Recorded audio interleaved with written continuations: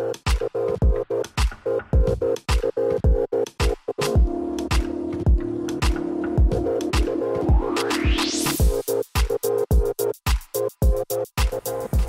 folks, so as part of our shop overhaul in 2020, and by the way, because it's 2020, we're gonna move 6 feet apart.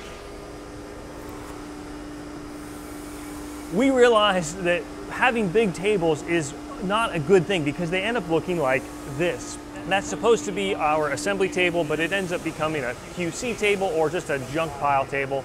Similarly, our shipping table really needed a redesign, and so many of you have been kind enough to forward Uline catalogs to me that we saw a shipping table that looked really nice, but when you price the whole thing out, it ended up being pretty darn expensive. And we're at that point where we balance continuing to be a bootstrapper at heart, but also not taking on DIY projects.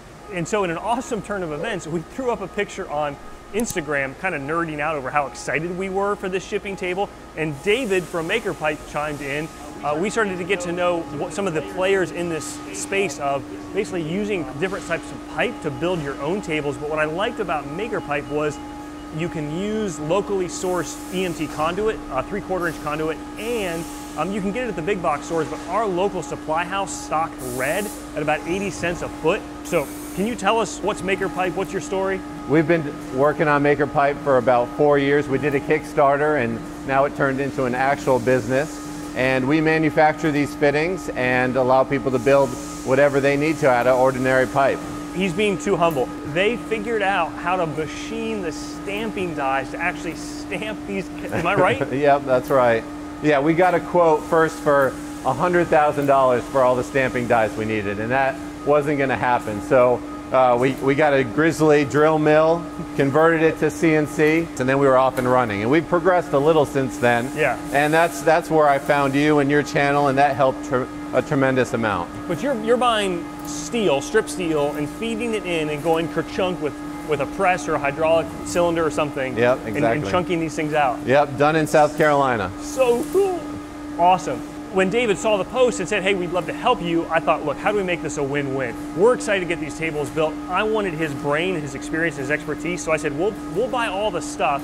And they said, we'll happily come up and help you design your first few tables. So what we realized is we need dedicated assembly tables. So now we have a Modvice cart, and on that cart, we've got the tools and the resources and the supplies that we need, both the real-time supplies, but also the breadcrumbs, the additional parts, the additional fasteners.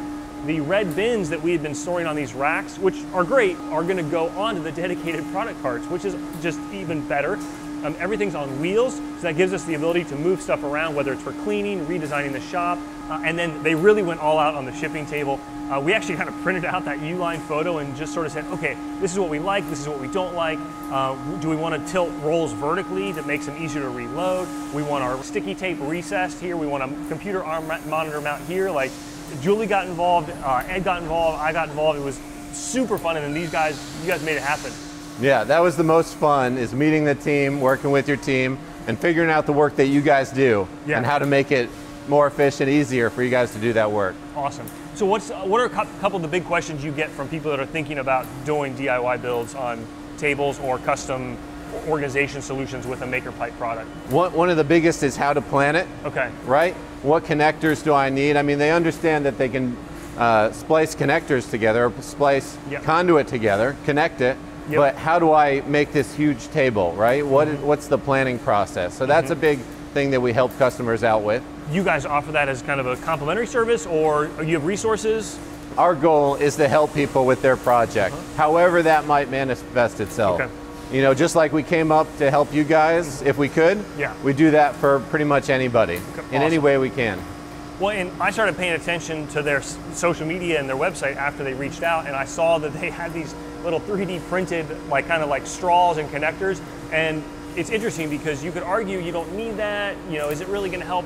And it does. It gives you the chance to huddle with your team, evaluate a build. I don't know that it's going to scale up perfectly, like it's not going to give you your exact quarter-inch cut lengths, but it lets you sort of see, okay, if we tip this rack for the bins, or we have a shelf here for the tape, or we put it on wheels, or what's the overall height and the feel, it adds a lot of value and takes very little time. Yep, and it's iterative too. I mean, the first build we did here we had the model. Yeah. We checked it out. The whole team looked at it and said, no, we want to change this. This is more. And then you build it, and you still have that chance to change it, right? Right.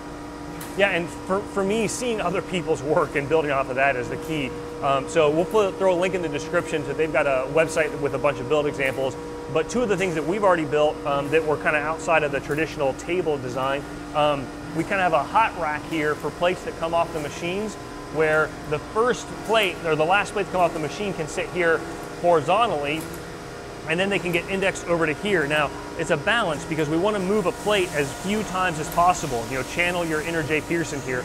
On the flip side, we need a system, a process, so that we don't have to necessarily talk to each other.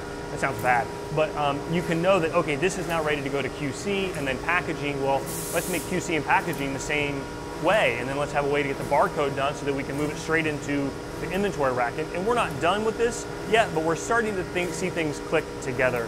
The other thing we did is, also for fixture plates, is a very interesting style rack that has vertical storage for our boxes that are inner and outer boxes, as well as a riser post system that lets us access the periphery of that box so that we can put either filament tape or banding around it without having to jockey the plate, lift the plate, move the plate. Much easier and more elegant solution there.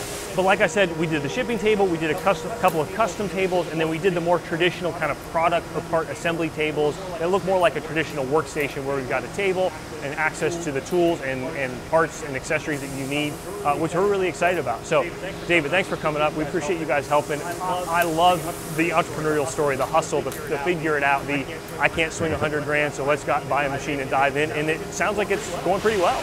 Going good, and thanks for all your help, all your inspiration along the way, having us in your shop. It really means a lot to us. Thank you. Yeah, awesome. Well, we'll redon the mask and we'll do the COVID bump. But seriously, best of luck, and we'll keep you posted on the tables that we continue to build and where we go with it. Okay. Cool. All right. Thanks, everybody.